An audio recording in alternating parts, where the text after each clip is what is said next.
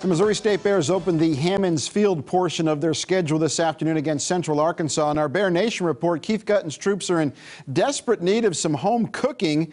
Bears 1-5 this season and have lost 4 in a row. Missouri State had Mason Hull on the hill. The freshman would get Cole Fiore looking in the first inning for a strikeout. Bears would strike in the second. Another freshman, Anthony Herron, would take this deep to left over the fence into the bullpen, a solo shot.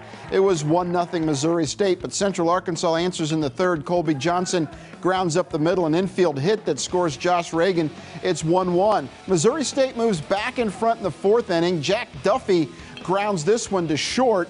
The shortstop throws the ball away at first, and Brooks Zimmerman scores on the error. 2-1 Bears. Fifth inning, Central Arkansas threatening. Fiore grounds to the pitcher. The throw home, and Logan Guiha with a nice tag, and he is out. Still 2-1. Missouri State holds off a late Central Arkansas rally and wins 9-7.